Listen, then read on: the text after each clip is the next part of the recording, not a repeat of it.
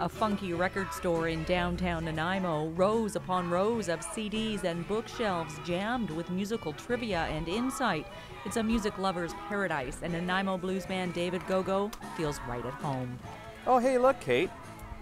What do you know? Come on down. It's my brand new album. Number 13. Lucky 13 in terms of albums I've put out, and of course the latest is always the greatest. In the middle of the night, I call your name. Come On Down is Gogo's 13th album, the culmination of a pilgrimage of sorts along the Mississippi Blues Trail into the heart of the southern states. This is the music that I've listened to my entire life. I've read so many books about this, listened to so many albums, which is fine and dandy, but to actually be down there and breathe the air and meet the people and eat the food, you really get a real feel for it. What did you learn about the blues that you didn't already know? Well, there was, just talking to some of the locals, and it was an interesting time. When I was down there was during the last American election. And so with the Obama thing and going from Tennessee, which was very pro-Romney, and then into Mississippi, you're reminded that, being a Canadian, you kind of missed out on some of the race relations. And so that was a big part of it, I think.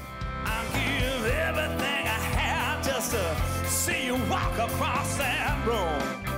What is your approach to the blues? I mean, there's the traditional and the pure, and you're pushing those bounds a little bit, and how far is too far, and how do you know when to keep pushing and when to pull back a bit? Well, I don't really concern myself too much with how far. On the new album, it's the first time I've combined playing with my band with doing acoustic music as well. So there's a couple tracks, including the title track, where it's all acoustic and very kind of traditional sounding blues. I love Robert Johnson and Son House and like their very first blues people as much as I love the Rolling Stones and people who took it to the other level. Cruising through the blues section here at Fascinating Rhythm in Nanaimo, Gogo points out Buddy Guy's latest release on Guy's 77th birthday.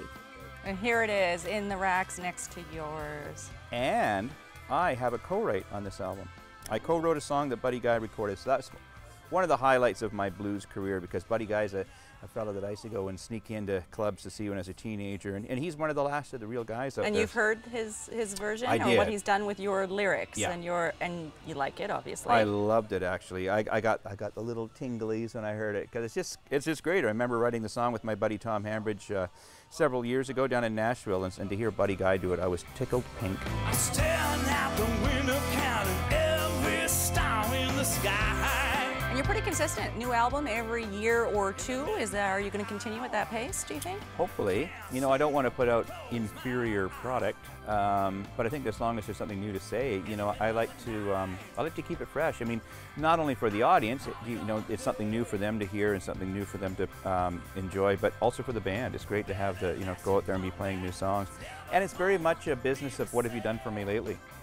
So if you're going out there and playing the same set for 2 or 3 years in a row, people are going to eventually say, well, if we don't see him this time, we'll see him next time. We won't miss anything. Yeah.